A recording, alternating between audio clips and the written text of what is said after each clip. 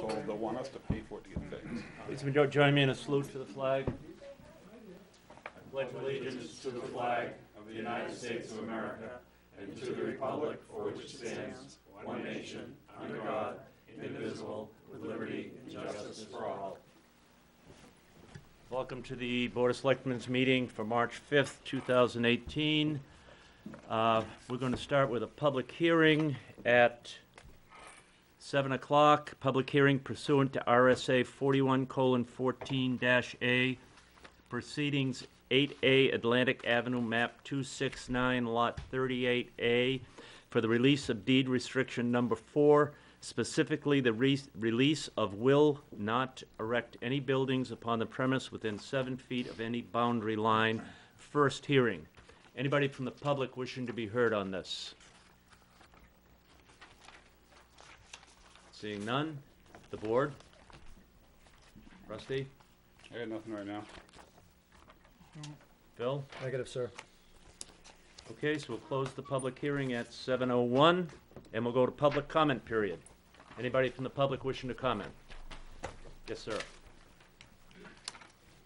Good evening to the Board of Selectmen, Town Manager.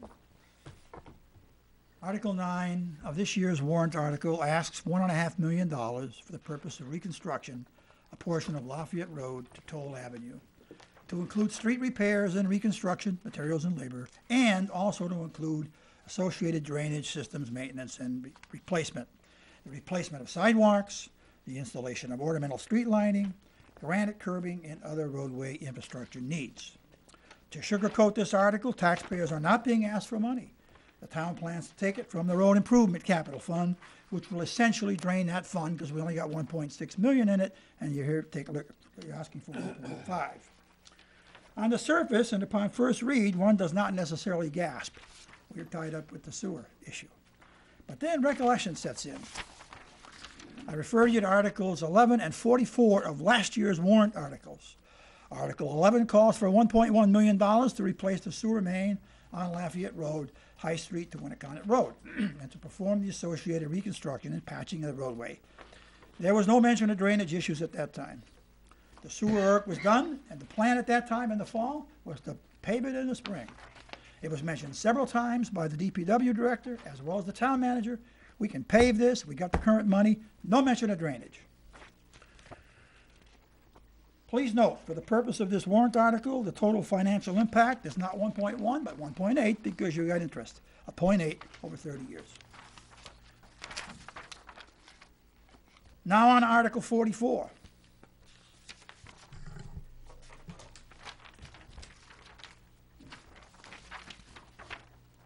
By the way, there's $613,000 left in that fund for the road, paving of the road. Now on to Article 44 of the 2017 warrant.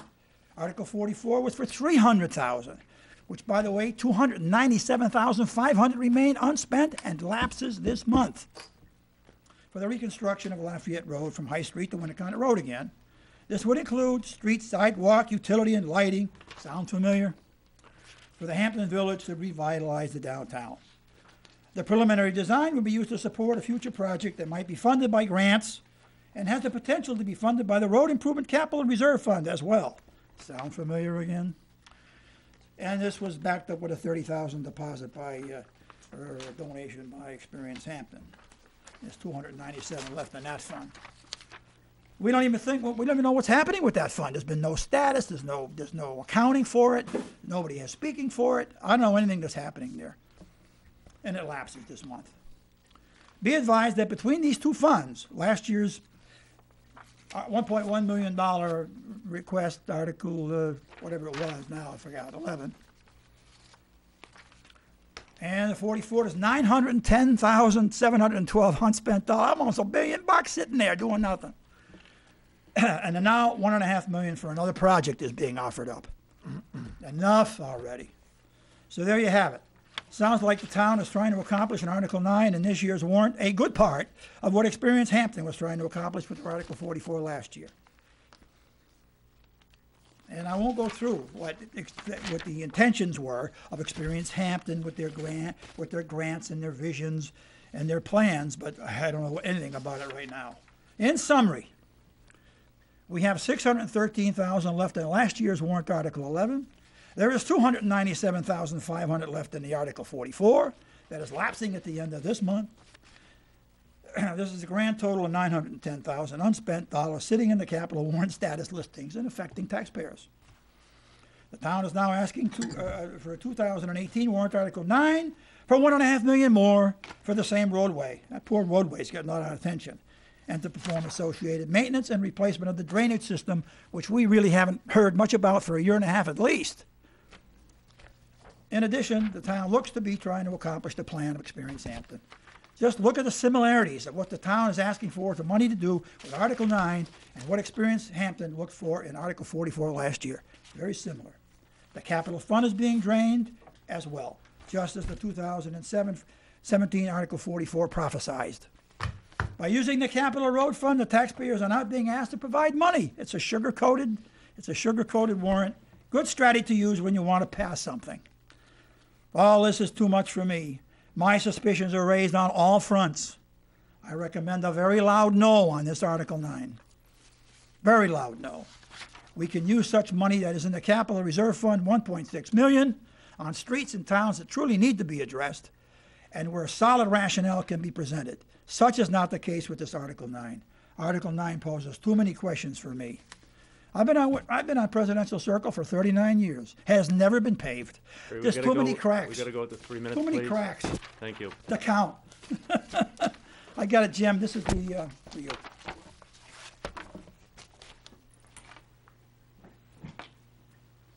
Thank you. Thank you for listening. Good evening. Article 9. Mary Louise, I'm sorry? identify yourself, please. Everybody knows who I know, but Oh, sorry about that. I thought I'd been keeping low here. I'm Mary Louise Woolsey, 148 Little River Road. Article 9 on the warrant.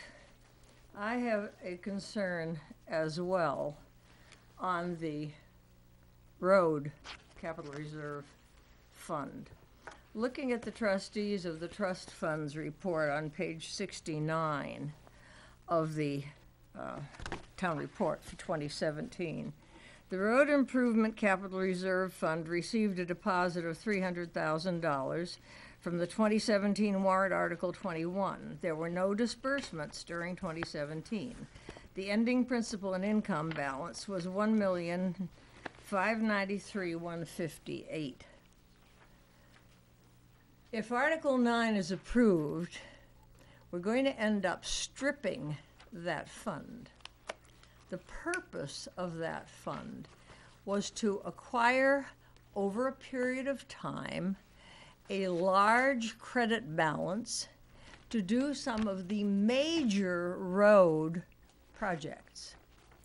I sat with you gentlemen, all of you, about 2 to 3 years ago, when we were talking about the Exeter Road and the cost to do the Exeter Road. We've slapped some hot top on top of the east end of the Exeter Road now, but the estimate at that time to do the Exeter Road properly, dig up the sewer lines, which are old, the drainage lines, would cost in the neighborhood of $5 million.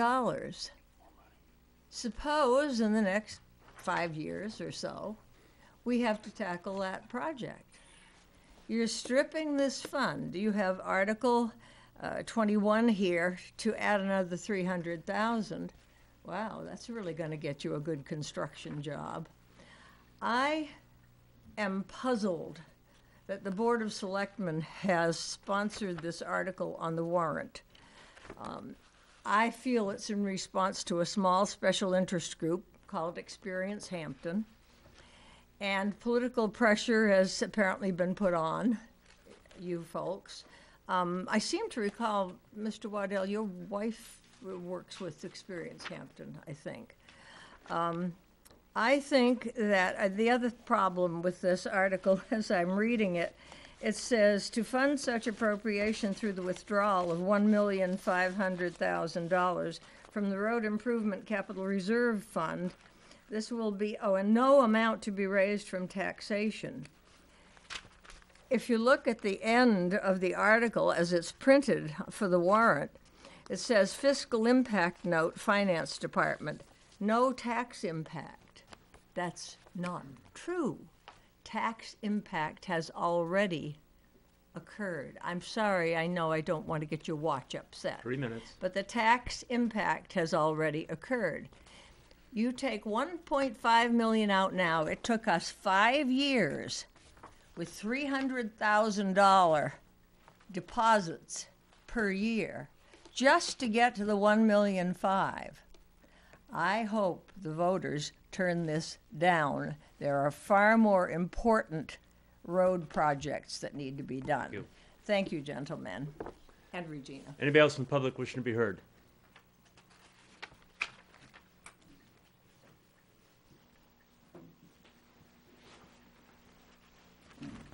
I'm Mike Pierce, 84 Lock Road.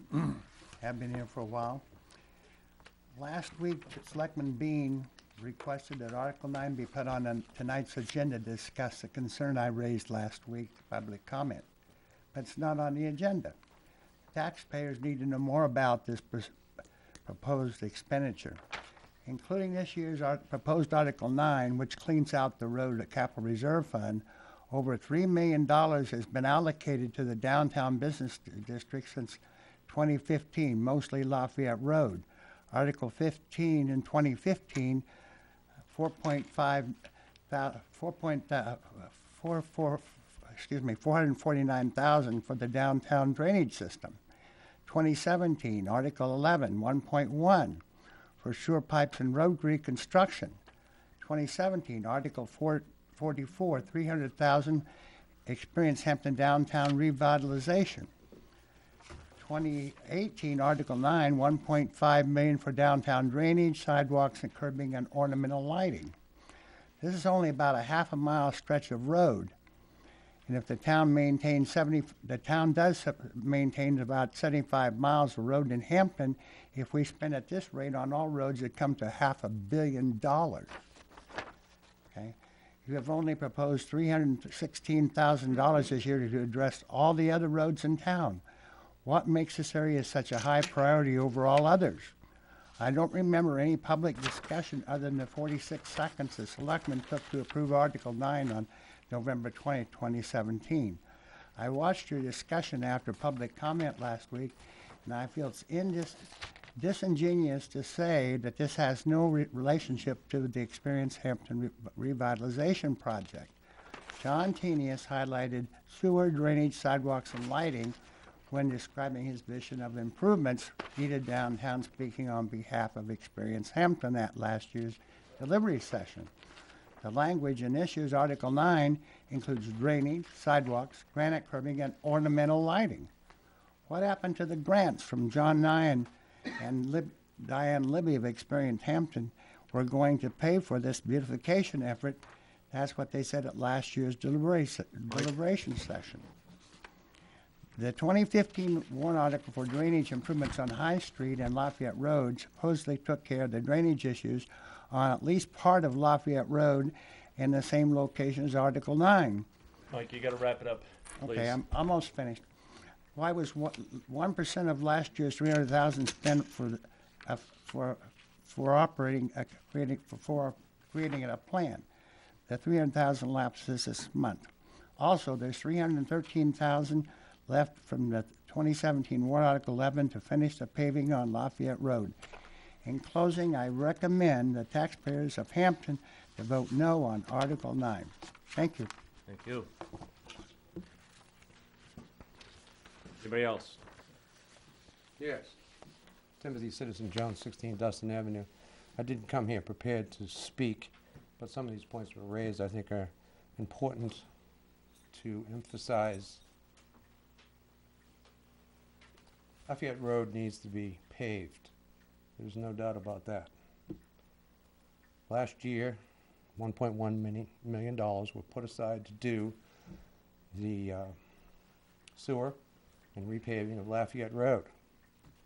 At the Budget Committee, I asked the DPW director where the design plans were for that work. He informed me there was no need for design plans because they were simply replacing what is existing. Made perfect sense to me. I supported it. I asked him when it's going to be done. He said absolutely October, no later than October. October comes around, and what happens? Magically, the contractor runs into ledge. Now, I am still trying to get in my brain how you can run into ledge going down existing pipe. Ledge does not grow like trees. So the project was put on a delay. And so the public has now been suffering through all of this winter from October to date with a very rough road that obviously needs paving. When these issues were brought up last week, when the selectmen did address the topic and Mr. Bean asked for it to be on tonight's agenda, more than one of the selectmen said, I thought it was for paving. Well, no, the 1.1 was for paving. You voted to suspend that contract because the contractor ran into this thing called ledge, which magically appeared. Now, to me, it seems awful suspicious that we were delaying the paving so that everyone would have the perception we needed more money to pave it. There is money that town manager has told the budget committee just a couple months ago, still hasn't been spent, that's ready and available to fully pave the road. Article 9 has got nothing to do with paving the road. I encourage everyone to vote no on 9. This looks to me like another magician job by a certain member of this community that I won't mention tonight, but perhaps on another night. Thank you very much. Thank you. Anybody else from the public wishing to be heard? Seeing none, we'll go to announcements and community calendar. Yeah, Mr. Chairman, I just want to thank all our departments for what they did this weekend, keeping everyone safe, and the police, the fire, and also Public Works. They were still out there working pretty hard today, and I know they did all weekend, so thank you. Mr. Russell, Mr. Bridle. Yeah, I'd like to say the same thing. You know, we had a terrible storm, but it's nothing like we haven't seen before in this town. And as usual, our workers, both police, fire, public works, came out. You know, we had a lot of wind. We had a number of houses that were hit with downed trees. We had a number of power outages for extended period of times in part of town, but we made it through it. And I just want to thank everybody that was out there. I'm a little concerned with all the, as somebody wrote, the yahoos that were riding around the beach all summer and getting in our police and fire department's way, and the state public works. You know, when we have a storm like that, I know it's pretty nice to go down and look at the beach. But please stay off there. Let the police, fire do their job. It's not good for your car, because we have another one coming in 2 days. So just be careful and be safe. Thank you. Mr. Griffin? Yes, I'd also like to thank the police, the fire, the DPW, all the people that did a good job, and I'm sure they're going to be busy this week again. But I totally agree with what Rusty said. I was right on Ocean Boulevard for every one of those high tides, and it was really unbelievable how many people were driving around. On Friday night, I estimate it was more than 1,000 cars an hour rode by my place. I kept counting every so many, like every 10 minutes I would count, and there was 20 to most of the time closer to 30 cars a minute going by. Some of them were the police, and some of them were people that were doing good work, but it was terrible how many people were out there, and at times the police had them stop so that they had to just make a circle at Little Jack's and go back again. But to ride through that water, I think it does nothing but cause problems. And definitely would have caused problems for me, except that I had sandbags all set up and ready to go, and it was very successful. I didn't get any water. But to me, to have that many people, I don't know if it's because it was Friday night, but Saturday night there were very few people, the same time, period. But between 11 o'clock and 1:30 on Friday night, it was unbelievable how many people were out. So I hope that we'll be able to discuss that here tonight. Thank you. Thank you. Mr. Bean? Thank you, Mr. Chairman. The chief's here. He hasn't gotten any sleep in about 129,000 hours, so I want to make this quick. Sometimes when you do your job so well and there are no casualties and there are no incidents and there are no injuries and there are no deaths, people minimize the professionalism that's executed by this municipal platform directed by Mr. Welch. So kudos to every single one of those fine young men and women that work for the town of Hampton, and for those that did stay out of the way. The rubbernecking is a big problem, and those that underestimate the force of Mother Nature are often at the peril of losing their lives. As Mr. Bridle knows, is a skipper with the fire department, as our chief knows. So again, sometimes when you're so successful that nothing happens, that people minimize the threat and the danger, and it was very, very, very dangerous. We will talk about Article number 9 that was requested. I applaud those that have come in here and questioned the expenditure of taxpayer funds. And again, out of respect to those that are here, including taxpayers and other department heads, I'll have some comments on Mr. Rice's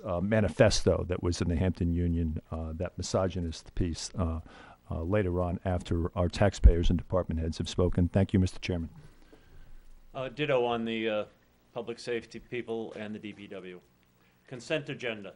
Notice of welfare lien, 50 Hemlock Haven, map 138, lot 1-50.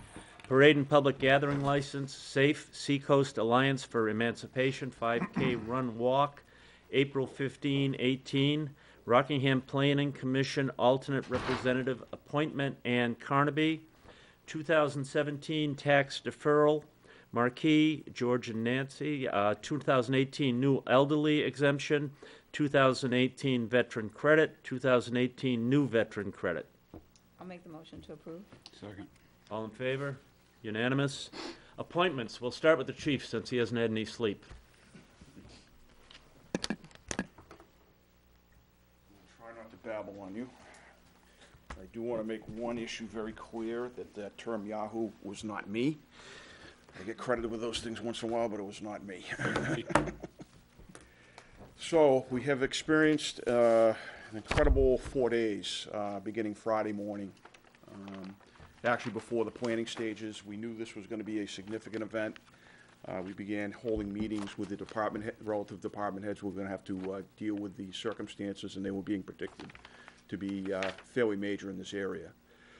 We also were able to coordinate some efforts with our state partners at New Hampshire Homeland Security and Emergency Management, DOT, and the state parks to be prepared, so we would coordinate our efforts to the best interest of safety of the folks living down there at the beach and those that would wander down there. Despite all the warnings that we give not to come down during these operations, we know there is that select few that do not heed those warnings and exercise incredibly poor judgment.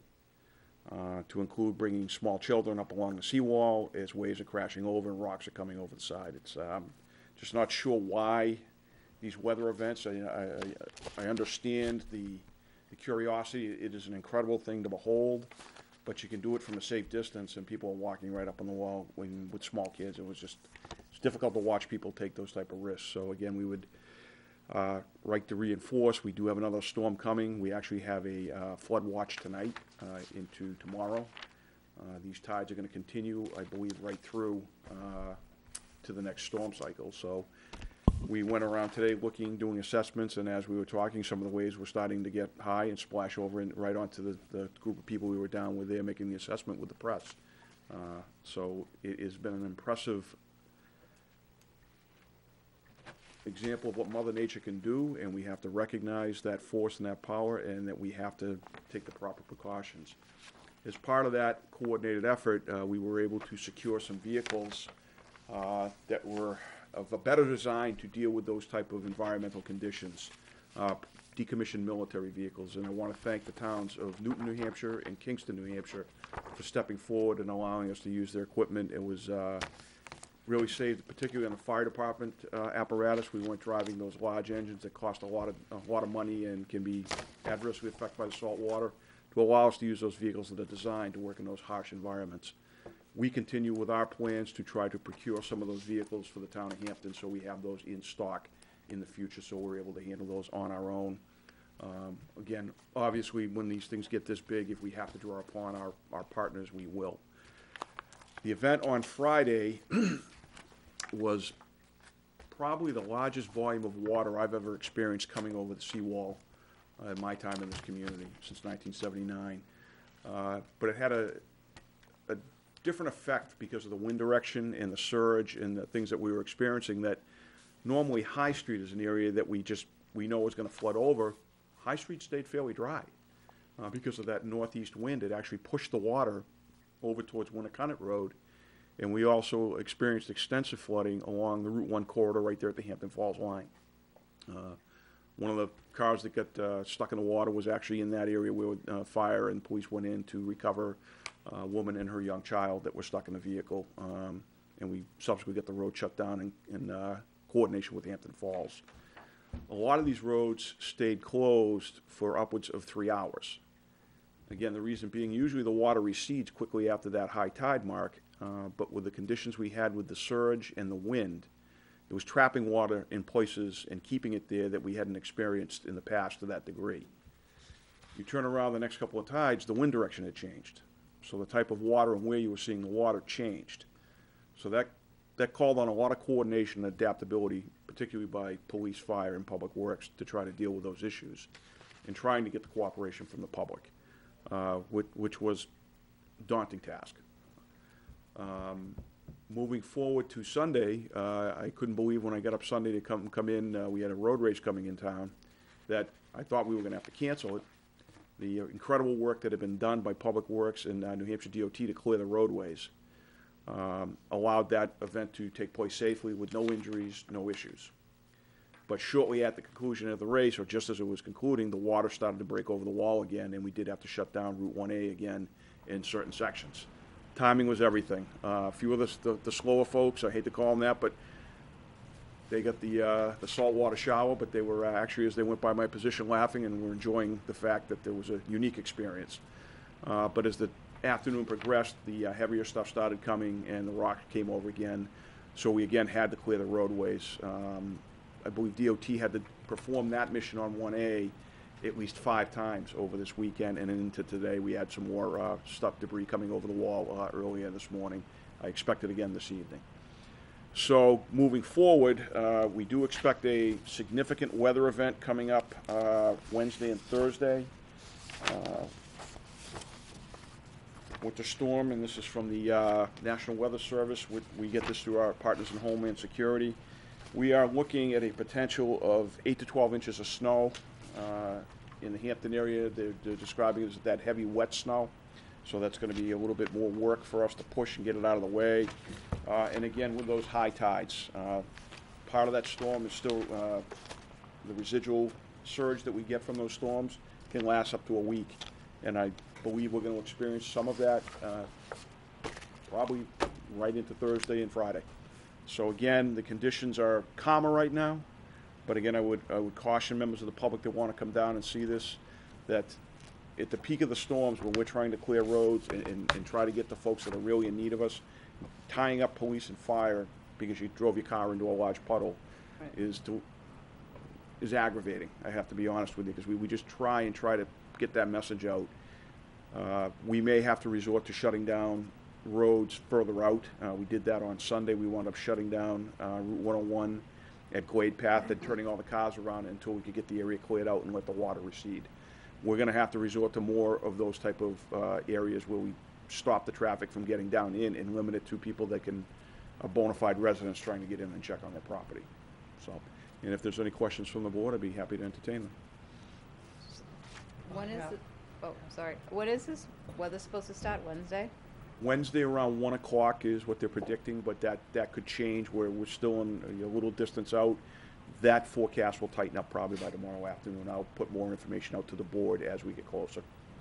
Okay, so as far, people would probably be smart if they're down there and they want to move their cars to do it on Wednesday. I would highly recommend, I know we're going to have this discussion tomorrow at staff meeting, but make arrangements so that the folks that are in those low-lying areas, again, can move their cars up into the municipal lots that are high and dry. Okay, thank you. Trustee? Yeah, Fred, I had somebody call me the other day and ask, we're asking all these people to move their cars up off the beach. Is there any way that we could use the town bus to make a couple of scheduled trips so that if people want to get back to the beach? Depends on the time. Okay. Obviously have to have a driver. We can work on that tomorrow with staff meeting. Well, it was a good idea. When the lady called me, I thought it was a great idea to have, you know, if we could schedule like 4 or 5 o'clock in the afternoon, after people get out of work, if they want to park, we're going to make one trip down there, so anybody that wants to park their car up, you know, if we can get the word out, I think it was a great Well, idea. let me coordinate with the rec director, and we'll see, as long as the board's okay with that, we'll see if we can try to make that happen. I just think it helps our citizens out a little bit, so it was a good recommendation. Other than that, Chief, you did a fine job, and we appreciate all you've done. Thank you. Rick? Yeah. Yeah, I, was able to watch it was very, I couldn't just go outside because I did have those sandbags But your out. front yard was underwater. I checked several times. Yeah, but I didn't get any water. It was so good. And I saw you going by numerous times. And I noticed that there were times where they put the sign high water and tried to keep people from going through, and then must have had to go somewhere else, and the people would just start coming through again. I just was curious of why wouldn't they stop the traffic like at the beginning of Boar's Head so that people could turn there and go back? We alter it depending on where the flooding is and what we have for staffing. Now, on Saturday, we had staffed up very well, and we also got some support from the New Hampshire State Police over the weekend. So we had 5 troopers helping us manage some of those areas where it really comes down to staffing and where the flooding's coming in. I could see how it was different Yep. every time. Every tide changed. And, for me, it was amazing that there weren't very many people out Saturday night after watching the unbelievable amount of people that were out Friday night. But, that is pretty low there. And because the reason why there were so many cars going around is because I think it was the same cars going around and around and around. I think you're right. They went by, turned around at Little Jack's, went for another spin, and came back again. I don't know if they were kids. A lot of them were in trucks, big trucks. And I thought it was impressive also with the trucks that you must be referring to that came from the other communities. Almost looked like they were service trucks. Yep, they're decommissioned military vehicles. There's a Yeah. program where law enforcement can access those, and we are actively pursuing a number of those vehicles for the town of Hampton. I as we hope speak. that that's something that we do. I would certainly be supportive of that. So I would just ask that when it's going to be that type of a high tide, that maybe they would just block that area off for a couple hours. I also saw that some of the people were coming down out of Boar's Head, and if they're leaving their house, it's one thing. And I did have a few people that called that were upset because they couldn't get back to their houses. Although one of them would have been down there at Glade Path, and it must have been the state police were there. Yes. Yeah, they were, they said the people were very nice to them. Then there were some other people down on Winnicott Road. They weren't quite so happy, but I think that the people should understand that if they're going to be out and the water's like that, and the way all those rocks are in the road. Well, the water, when you look at how a storm starts to develop, especially along the seacoast, and a lot of us have been here for a lot of years, and we're used to how that happens. The governor came down Saturday morning, and so we gave him a tour. He came down earlier and took him around to some of the areas that had been adversely affected, and advised them that when we were by the town seawall at Bicentennial Park, he said, this area will be underwater within an hour. And most people find that hard to believe, that the water splashing within an hour is going to be up over, and the ocean's right there. And trying to explain that to people, so when they leave particular areas like Boar's Head or Kings Highway, they've left, and now they want to come back and can't get back because the intersections are underwater. And some of them do get very upset with the police and argumentative, and it's just, if I could turn the water off, I would. But A lot of people don't understand. They think when the high tide comes from the ocean, it's a full hour later when it starts coming in from the marsh, pretty much. it takes, there is a time delay from the Yeah. water being pushed into those estuary areas, developing to that level, and then it starts coming in from the back. So there was a great photo, I don't know who put it on a Facebook account, of somebody got a photo when the weather had cleared of what Hampton Beach looked like as those surges were taking place. And it just looked, one A looked like a little strip from Boar's Head to the bridge. It was amazing the amount of water that surrounds that area of land, and we drive through and we don't see that. But it's there, and when those levels rise, and your property right there is an example of it. As I was driving by, I had a Homeland Security rep with me all day Friday, so they could get first-hand view of what happens down here. And I said, we're gonna come back here in about 45 minutes, And see those sandbags there? The water will be up to the sandbags, and his entire driveway will be part of Lake Hampton. And we came back about 45 minutes later, and exactly the water level was where we thought it was gonna be. It's an amazing thing how quickly the water rises. It goes out fast too, ordinarily, but Ordinarily. the wind sort of changes that. It was interesting too to see, part of the problem was, like, at certain times, people started driving on the medium there with one tire, and then I was doing that. yeah, I noticed the police were doing it, and I think that was a good idea. But then other times, kids in trucks would come by and they would pass people on the right. And really, that's where the problem is that type of behavior from kids. It makes everything a lot more miserable. So I think you did a great job. And the interesting thing will be, it will all be different on Wednesday when it's snow. That adds another dimension depending on the snow, because it winds up clogging our drains up and causing other issues along with flooding. So we saw that the storm, the prior storm. Do you think that if there would have been a lot of snow and ice, like in the marsh and, everywhere, that when these tides came, it would have been a lot worse? Oh, absolutely. Yeah. The prior storm, we saw that on Ashworth Ave. There were mini icebergs Yeah. out in the middle of the roadway that floated up from the back streets, and those cause more work for, it'd be great if the water just came in and receded, but it leaves debris that you still can't drive down the road, and those big chunks of ice are bad obstacles. You can't move them by hand. You need to have a plow come in or an excavator come in and push those off to the side of the road before we can open the roadway safely. Well, So you did a absolutely. good job. I was glad I had a good book, sitting there watching it for like 3 hours. Thank you. Thank you. Mr. Bean? Thank you, Mr. Chairman. Chief, you and I go back some 30 years to the Big Green Machine, and I, being older than you, have watched you progress in your career, and you are the preeminent law enforcement police chief in the state of New Hampshire, in my opinion.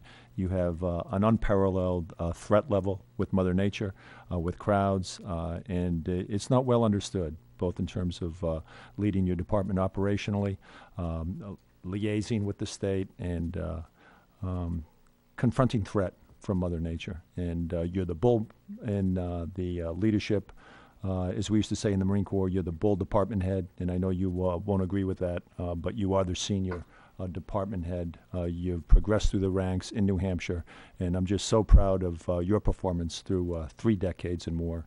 You're a Hampton native. You're in the mercantile business with your family, in the hospitality business, and I know you learned things from this storm, and you continue to lead your department and bring others up that will eventually someday replace your billet, as you have done with Chief Sullivan. So to your department, to your men, great work, and I know that you've learned things and that you will incorporate those lessons learned in the future events, and thank you. And Mr. Welch, thank you for your great leadership in this as well. Thank you, Mr. Chairman. Thank you very much. Great Thank you. job, great report. Fred, we'll see you in the Fingers morning crossed. to get ready for the next one. Fingers crossed on Wednesday. Thank you.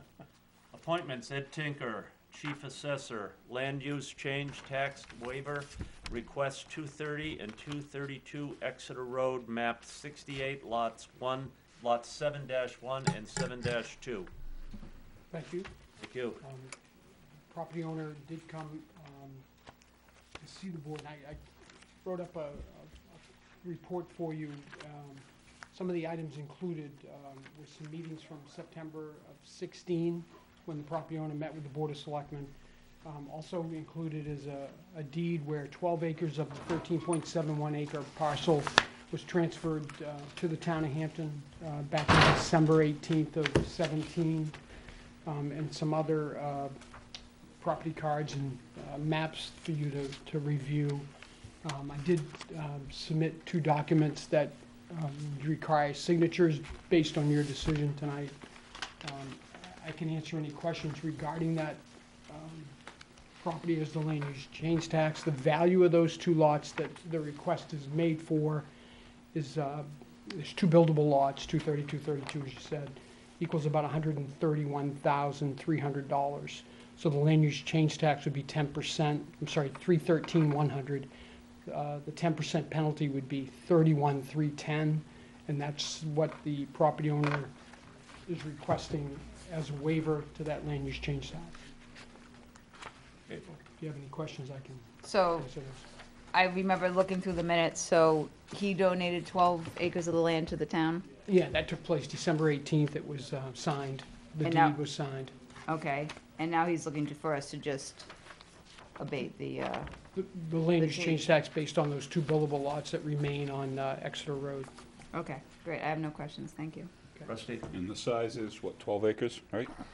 To the Ham, yes, 12 To the- acres. to 12 acres. that And he's trying one to- additional point of that is that the town already has a small parcel on Langdale for access to that lot.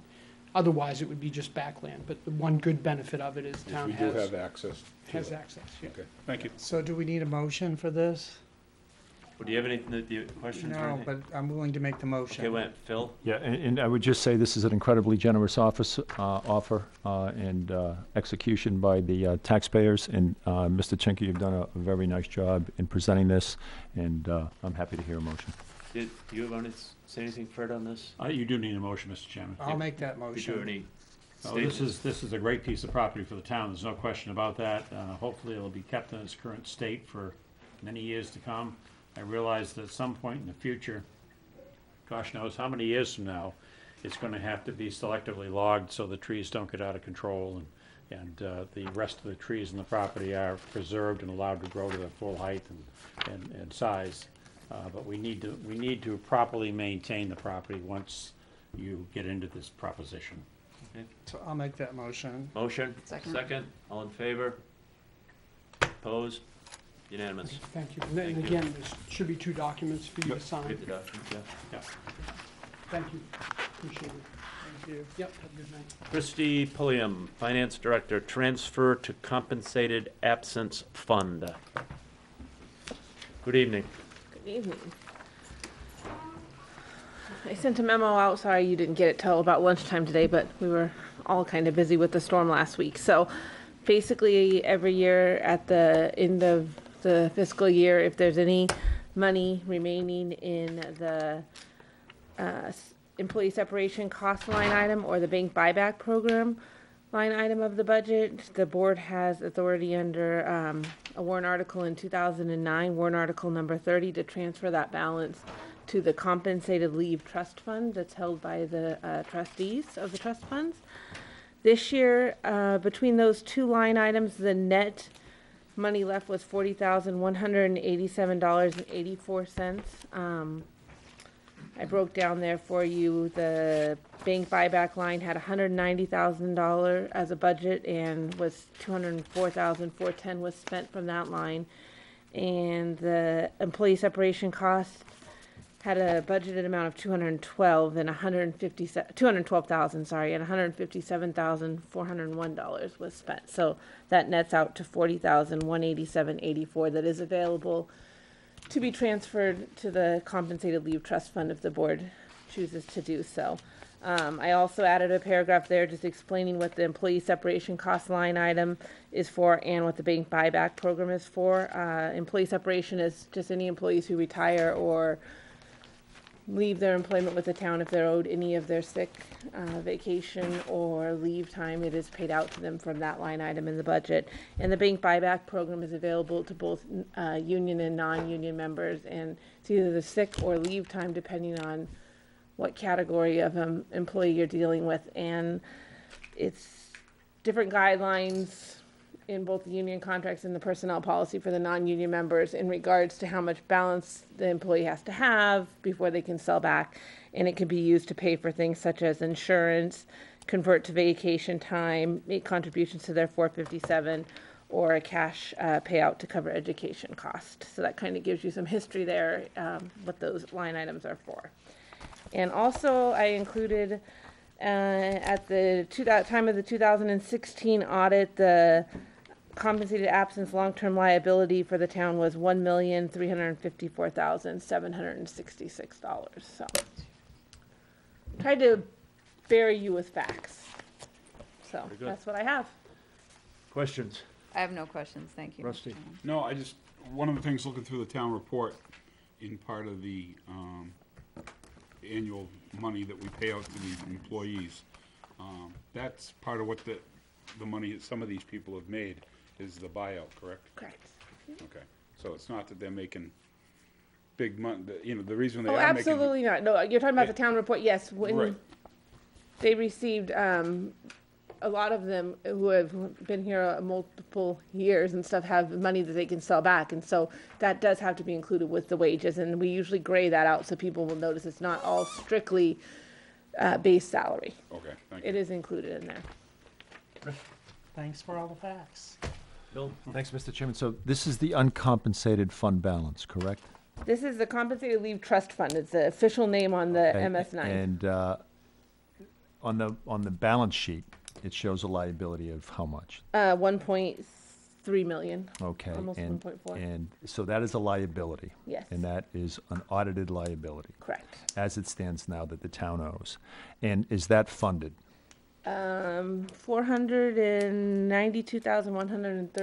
$492,130.79 was the balance in the Compensated Leave Trust Fund Okay. And at the end of 17. I would just say this to the board, and I'm going ashore, as they say, very soon, in the next couple of weeks, and I've said this publicly before.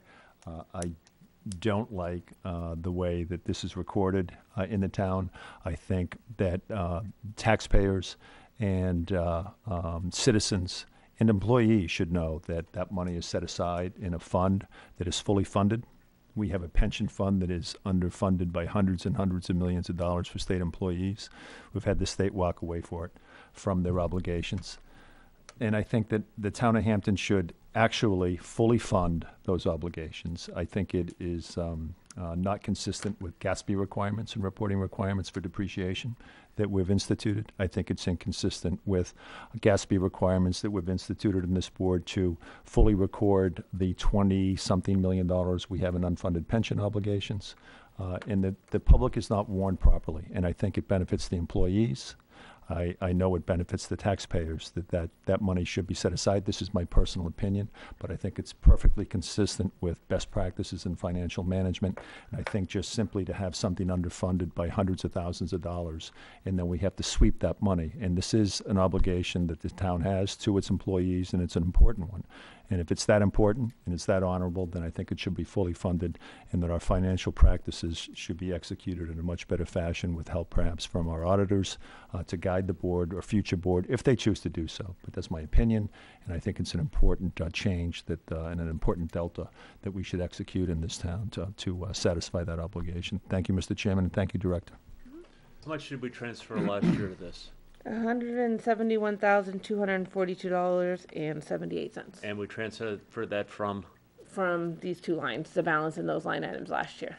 okay. We had a lot of employees retire in 17, so therefore there's not as much money left on those line items this year. Okay. So do I have a motion to, I will move. Second. all in favor? Opposed? Okay, Thank you very much. Thank Anything you. else? that's all I have. All right, thank you. Thanks. Approval of minutes, February 5th, 2018, non-public session. So moved. Second. February 12th, 2018, non-public moved. session. Second. All in favor? Opposed? Town managers report. Mr. Chairman, members of the board, the filing period for property tax abatements passed on March 1st, 2018. Anyone wishing to file will have to wait until 2019 under the statute, so we are closed in that department for this year. The annual town meeting and election will be held on Tuesday, March 13th at the Winnicott High School. Polls are open from 7 a.m. to 8 p.m. For those who cannot attend but wish to and are eligible to vote, will need to submit an application for an absentee ballot. Forms for that application are available on town website and at the town clerk's office. Please follow the instructions carefully. Property owners who are eligible for veterans, elderly, and blind exemptions from property taxes must obtain, complete, and file applications with the town assessor's office not later than April 15th, 2018. Likewise, property owners who are eligible for the Hampton Beach Precinct tax exemption must obtain the necessary form from the town assessor's office and file by April 15th, excuse me. I did receive a bulletin from the Hampton School District, SAU 90. They are going to hold, in conjunction with the Hampton PTA and the school district, a community safety forum on March 8th at the Marston School in the school cafeteria. The forum will begin at 6:30 p.m. Public is invited, obviously. The forum will address the safety measures in place at the schools and provide information on the collaboration with the police department and fire departments.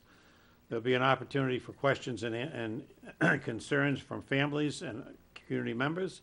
Joining the Hampton SAU 90 administrators will be members of the Hampton Police Department, including Chief Sawyer, Deputy Chief Hobbs, and School Resource Officer Matthew Robinson. In addition, members of the Hampton Fire Department, Chief Ayotte, and the Emergency Response Team will be present to offer information and answer questions.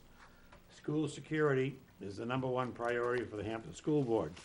They have established goals for the schools to ensure there is a high level of safety for students, faculty, and families. Please join us for this forum and bring your questions and concerns. Your input and feedback will help the district strengthen the security plans for the schools. If you have any questions prior to the meeting, please call the SAU office at 926-4560. Thank you, and signed by the superintendent of schools. Mr. Chairman, we have changed one of our vendors in the Public Works Department. We have a person that was collecting Freon and battery recycling. We have changed that person at the request of the EPA. We now have a new vendor.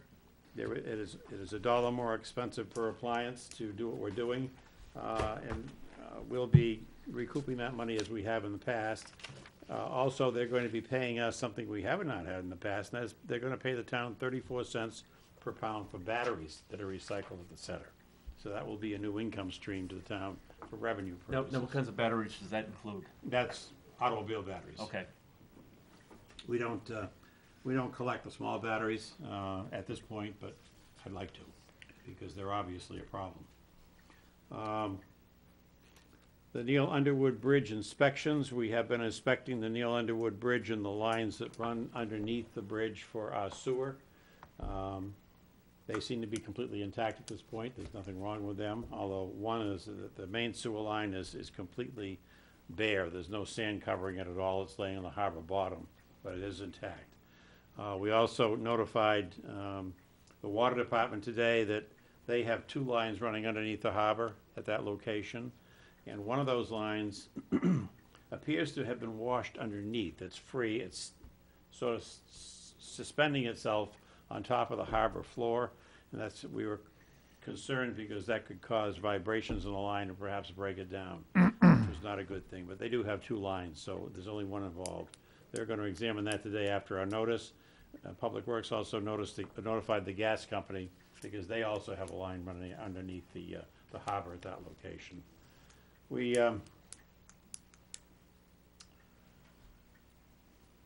had a notice from the Municipal Association that there's a House bill coming up before House Ways, it's a House of Ways Means bill that was amended by them, HB 1381, which deals with a change in valuation of utility property in the town.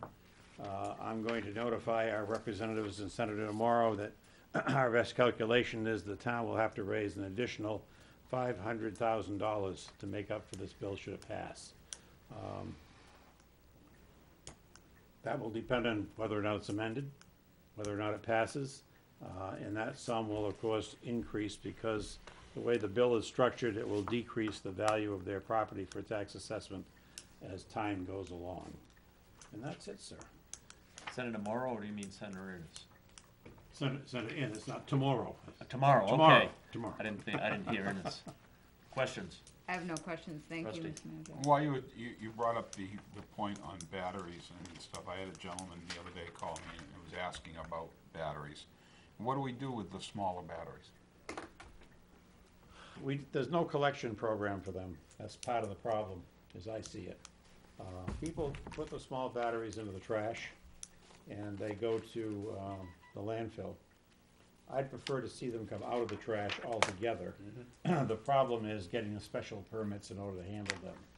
And we'd have to file with the state for special permits and special requirements to do that. So right now, recommended way is to throw them in the trash. Well, not my recommended way. That's No, what but they're that's doing. what they have to do. That's If what they- they're doing. If they can't get rid of them, they gotta do something with them. That's correct. Yeah. Okay, thank you. And I would add to that, that if you're going to get rid of, usually at the, sometime during the year, I do mine in September, I replace all the batteries in my smoke detectors. I save the slips that they come in and reinsert them in the slips, because you don't wanna throw those into a trash container and possibly have the neutral and the batteries come together and cause an arc, which could cause a fire. So you need to package those and seal them up so that they don't fall out and don't connect with each other. It's very important to do things like that. Rick, you said nothing? No, Bill? thank you. Yeah, thank you, Mr. Chairman. Thank you, Mr. Welch. Public Works, please tell us about the 9 million gallons that they processed during the storm and what our normal It's only take 9 is. million. Exactly, and what a tremendous challenge that was, equal to any operational with personnel. Just happened to have the report with me. And I knew you would. We started on, this is from Thursday, 3/1. The total amount of waste coming into, liquid waste coming in and solid waste coming into the wastewater treatment plant was 2.31 million gallons on that day. Friday, we had the storm, and we went from 2.31 million gallons to 4.36 million gallons. And on Saturday, we went to 5.96 million gallons. And on Sunday, we went to 9 million gallons. That's a significant amount of increase, most of it from infiltration. As you know, the water levels in the marsh were very, very high. In fact, they were over the top of our line coming in from the south end of the beach to the treatment, the pumping station on Church Street. Those have not been completely repaired or relined, and there's a couple of covers that have not been replaced yet. It's a work in progress, and has been a work in progress now for several years. Obviously, they were taking water from the marsh, and there was water also coming into some of the manholes up on the main streets, which were underwater as well. We're about at our max as far as the amount of water we can take and treat at the treatment plant. One of the bad things about this is it's salt water. Salt water kills the bugs, as we call them, in the plant that in fact eat the material that's bad for us and shouldn't be discharged into the environment. They're efforting to see that we have very healthy bugs at the plant at this moment. So, and we have no indication that we're in trouble, but we need to keep a close eye on it. There's gonna have to something be done about sealing those manholes and redoing them and sealing the tops of them and so forth. We are working on that very energetically, but there's just so much to do and so little time in which to do it. But we are progressing well with the funds that we have available. Thank you. And there were no violations of with any levels of discharge of effluent, is that correct? There were no violations whatsoever. Our staff worked overtime to make sure there were not violations. Correct. And it was widely reported that on the Merrimack, there were myriad municipalities that had raw sewage discharge into the Merrimack River. That was in Boston papers. And despite equal hardships here in Hampton, our great crew under your leadership and Mr. Jacobs and Jennifer Hale and Michael at the station and those people, not one discrepancy with the storm. And it's another incredible story of this municipal platform and how it executes in the harshness of terrain, population, and we do it alone. We do this alone here. We do it with our money and incredibly well. And I would segue into this recognition of how extraordinary this municipal platform is and how well this town is run, to say that Articles 10, 11, and 12 are coming up for labor contracts in this next election, this next few weeks. And those are for 3 different bargaining units. And those are the people that made this happen when we all took shelter, when we all hoped that things went well, when we all delegated that authority to perform these civic duties in this municipal service platform. And I think there could be no better commendation, no better praise, no better reason than to vote yes on 10, 11, and 12 than to look at how all of these units and all those that aren't up But to support those and to vote yes. And if you could pass that on, Mr. Welch, to your department heads, I know the chairman and the rest of the board feels the exact same way. I certainly will. Thank you. And then I would like to just talk briefly, if I may. Mr. Welch, I know there was a storm. I do not discount those that spoke on Article number 9 this evening, Mr. Chairman. We did ask to have it on. I know there was a storm. That's probably the reason it's not on. It makes me uncomfortable that they have legitimate questions as citizens, and perhaps we can get it on next week, or there's an information package that we can put out to clarify some of the questions, because they didn't get answered, and I know it's because of the storm. And if we could get that information out to some of these people that have requested it, and certainly I would be interested in a synopsis of that. And thank you, Certainly Mr. will. Welch. Thank you, Mr. Chairman. I have a question on infiltration. Infiltration. Yeah. And we have a plan in effect to be dealing with them, to be repairing infiltration, to decrease infiltration. That's correct. We have a very obsolete sewer system as far as the collection system is concerned. We have a lot of streets in town that have old clay pipes. They are dry joints, that is to say they're not solid like they are with lock joints, which we would have or welded joints, which we'd have in plastic pipe that we're now putting in. We're going to have infiltration, and I know the state allows a percentage of infiltration, 2 to 3, up to 5% is normal. But we have a lot more than 5%. I mean, this time of the year, we are normally running somewhere about 2 to 2.5 million gallons a day. 9 million gallons is not normal. It's all infiltration. We need to replace a significant portion of our piping system in order to stop that problem. And of course, I look at this from a different standpoint than I think the layperson does, in that every year, I have to meet with the wastewater treatment plant, and we have to talk about what we're going to put in the budget in order to run the plant from a chemical standpoint. We're treating water that doesn't need to be treated. And in doing that, we're spending a substantial amount of extra money for nothing, basically. That water shouldn't be there. But it's going to take a number of years, in fact, probably a couple of decades, provided we spend an awful lot of money to get that stopped. And another question, is there any evidence that it's people pumping sump pumps into the sewer system? We have a number of areas in town where, in fact, that is the case. Simply because we know they're pumping because of where they are. We know what the water levels are in those areas. And we know if they were pumping out of the street, we'd see it. They're not. And that's illegal, isn't it? It is illegal under state and federal law. Okay. Thank you.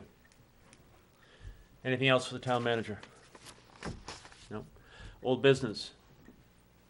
Virginia? Or anybody? Yeah, I mean, I was gonna bring up the Article number 9. I would like to, have those questions answered for the people that were in here tonight to talk about it, so. Okay. But I guess that's already been. Since we're doing that, I would just like to, since there was implications made, that I was the only selectman that voted against not recommending that. Not Article 9, the one last year, the Experience Hampton, Article 40 or 44, whatever it was. Mr. Chairman, if I may say that I disagree with the people that impugn others' integrity here in this forum, and there's been far too much of it. I'll speak a little bit later about Mr. Rice, but there are disagreements naturally in the discourse of public service, but to impugn your wife or you publicly is beyond the pale. I don't support it. I don't buy it. And there were comments last week about, I believe, Mr. Bridal's spouse, about some chamber. You can't keep these wonderful charitable organizations straight, but to engage in public service does not mean that you are subject to people impugning your integrity. So I support what you're suggesting, that you voted against it. You don't have to explain yourself. And I want to thank you for your service on the board. And again, reject any assertion that you influenced anybody on this board on any vote to include number 9. Thank you, Mr. Chairman. Thank you. Anything else under old business? Yes, Yeah, what is this on the planning board, under other business? There's a process to purchase, leasing or leasing of town-owned land. Why is that at the planning board?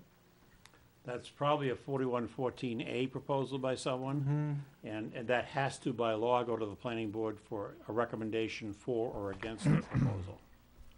And the same with the Conservation Commission, before it can come to the Board of Selectmen, who are the only ones who can officially endorse a RSA 4114A process.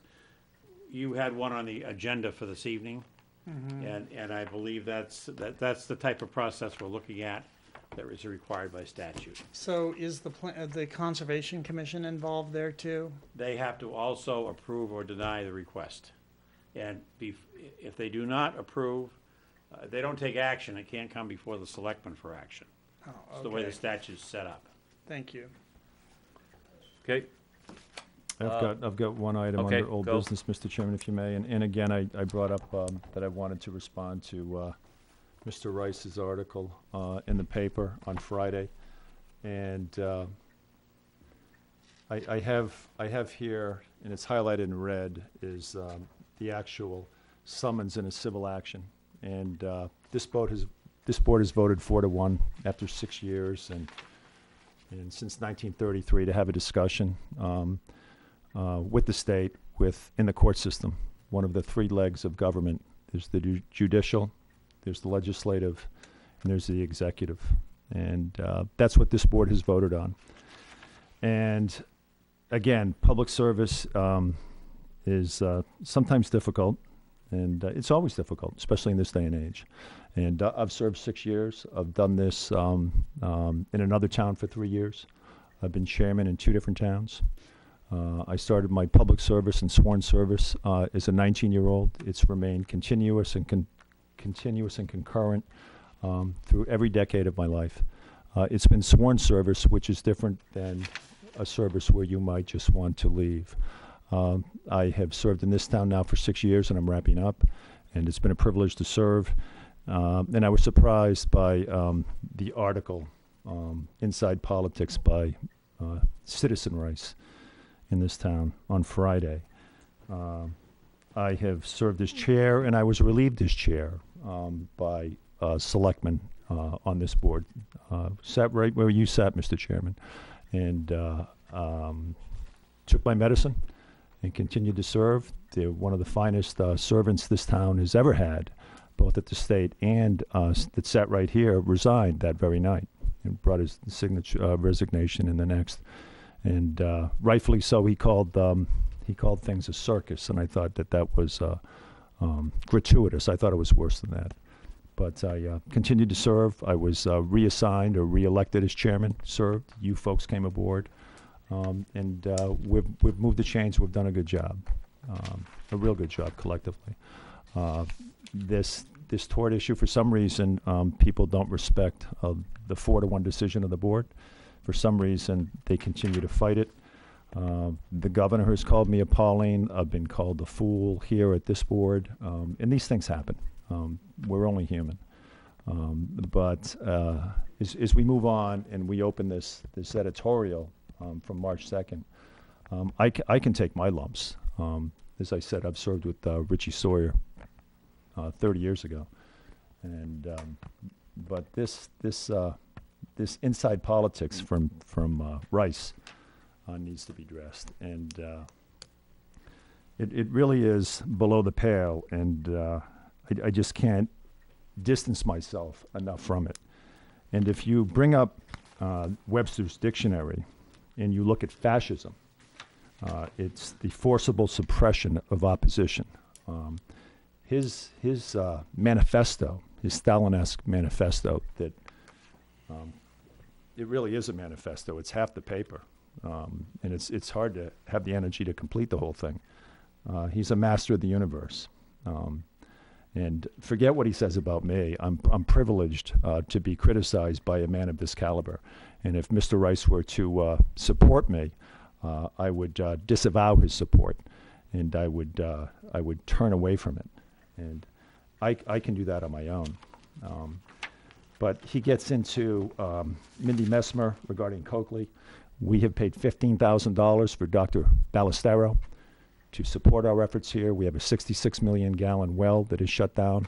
And Mr. Rice, who is the master of the universe on everything, asserts, because I guess he is a scientist from UNH that we paid $15,000 for, that actually taught the EPA head administrator in Boston. But he says it has no effect on Hampton or its water supply. I guess we just shut down 66 million gallon wells for nothing.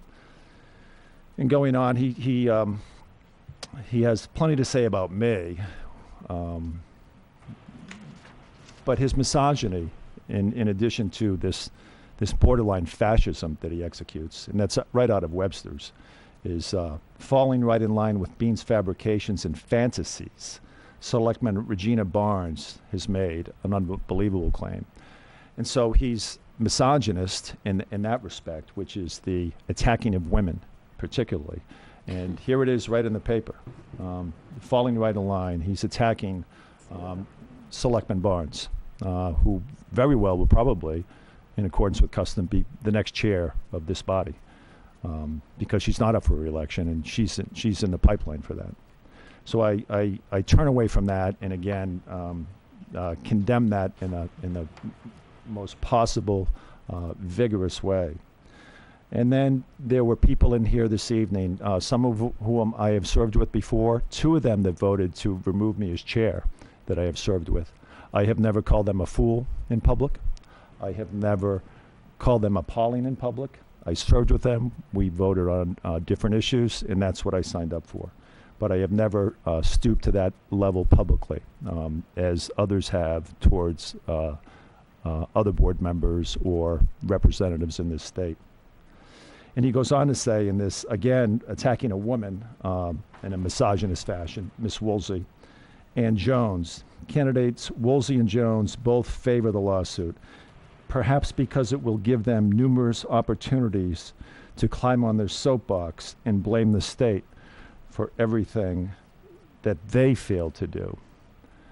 And again, I go to the definition of fascism out of Webster's, and it's the forcible suppression of opposition. And I would say to those that are running for selectmen, including you, Mr. Chairman, that have sought to run again, and everybody that's on this board, not to succumb to the bullying of Rice, not succumb to the personal attacks, and not to take that low road, and to support the democratic process, and to disavow those tactics and speak up when they happen. And it's very difficult for people to run for public office in the easiest sense of the word, just to put their name on a ballot and devote the time. And then when you have this insanity that Rice has put out, this misogynist, fascist insanity, attacking women and attacking public services, calling fantasies, bomb throwers, that is not what Hampton's about. I don't know where he went to college. I know where I went to college. It's the University of New Hampshire. And I never learned that in school. I didn't learn that at Winnicott. I didn't learn that at Hampton Junior High. I didn't learn it in Mendham Junior High School in New Jersey. I didn't learn it in Hingham Public Schools, 1 through 8, where Dick Nichols went. I didn't learn it in 31 years in the Coast Guard and the Marine Corps. I didn't learn it as a chairman of the board in Milton, New Hampshire. I certainly didn't learn it on this board, and you haven't heard it here from me. And so I wanted to share that, and I would say to people not to be intimidated, those that are running, and succumb to this rant from Rice that was recently executed. And I will leave it at that. And I don't want to be around Mr. Rice. I don't want to hear what he has to say. I don't want to breathe the same air. I don't want to be in the same room with him. And he does not represent Hampton. And I cannot be more emphatic about that. And I'm not calling him a fool. I'm not calling him appalling. I have referenced a Webster's dictionary term that describes fascism. I've described his behavior. And misogyny is, if you look it up, an attacking of women and a devaluing of them. And he's attacking 2 women in the paper this weekend. I am the father of 2 daughters. I am the father of 4 granddaughters, and I don't particularly like it when old men attack women, and especially publicly. It diminishes their ability to lead effectively, and it's a black mark on Hampton that he has offered. And then to say that he is a former this and a former that and a former this and the master of the universe. And I'll conclude my remarks on that, and thank you very much, Mr. Chairman. And I would wish all those that are running for selectmen, including you, Mr. Chairman, the best of luck in the election. Thank you. I would like to say something on that note, because I actually was informed of that editorial, and I went on and I looked at it myself, and I must have been so upset by the time I got to that part of the article, I didn't even read my own name in the article, because I was upset of how Selectman Bean's efforts were being portrayed in that editorial. I don't really care what Fred Rice has to think about the lawsuit. I don't really care what precinct commissioners have to say about it. I don't really care about what the state has to say about it. All I know is Selectman Beans has worked on it for 6 years, and I came in here and I immediately started looking at the same thing that I'm sure he had already studied, and I immediately saw it right away. Money's flying out of here year after year, and we get what, 1.5, 1.6 million back, everything put together? Not right. Doesn't make sense. And I don't want to be in a room with Fred Rice. I don't want to be in a room with anyone that tries to demean an elected official who's actually doing their job for their hometown. And yeah, what you said about degrading women, I mean, personally myself, I don't really care what he has to say about me, but I think that's awful. And I think people need to remember that the key word is former. And I would add one more thing, Mr.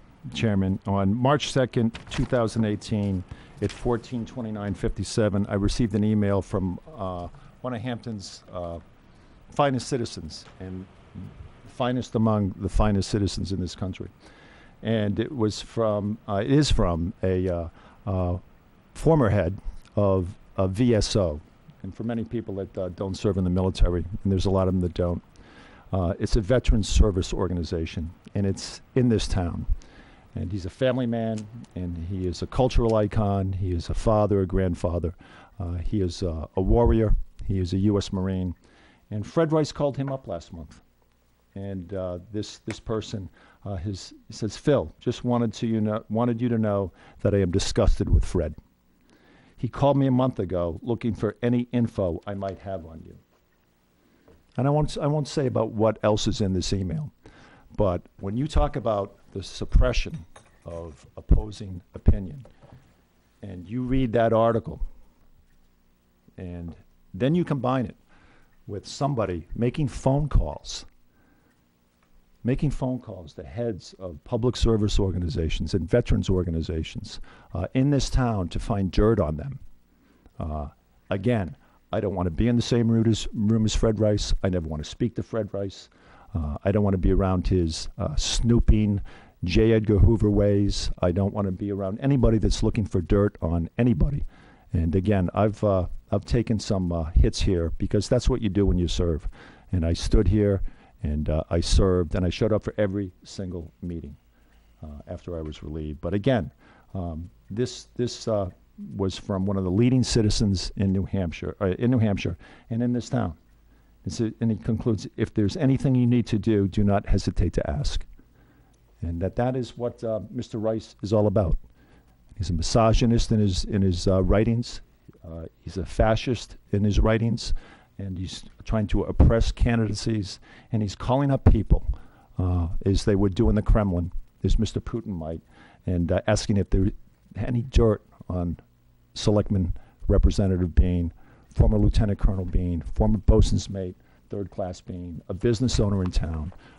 And that, my friends, is something that is a black mark on his name, and it's a black mark when he represents himself as an ambassador and a former public servant in Hampton. Thank you again, Mr. Chairman. New business. I haven't talked. Yeah, well, just to point out, Fred did graduate from West Point, for anyone that thinks he didn't go to college or whatever, which for whatever that means. I went to the library to read it too, because I heard people talking about the editorial or whatever. So I made a point right before this meeting to go and read it. And I just want to say that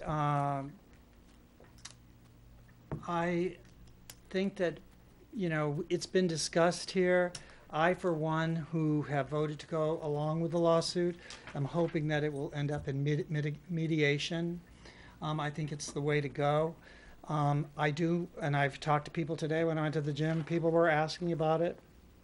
You know, I feel that after having been here for 14 years, the state doesn't come, and they've never really come and met and talked to the Board of Selectmen. That's why I think that this, and I tell everyone that when I see it referred to here from Mark Gerald, it's referred to as a complaint more than a lawsuit. And I do think the ultimate goal, as far as I'm concerned, is to have some type of mediation. So I think already the state has been doing little things that they weren't even doing before, like plowing the North Beach seawall, which it's amazing. Every time I leave my house, I look to see how many people are walking on it, when there were times when it was completely clear, when there was snow in the street and that. It's amazing how many people use it. It's one of the most popular places to walk in Hampton. But for the last, they did it a couple of times maybe last year, and maybe one time the year before.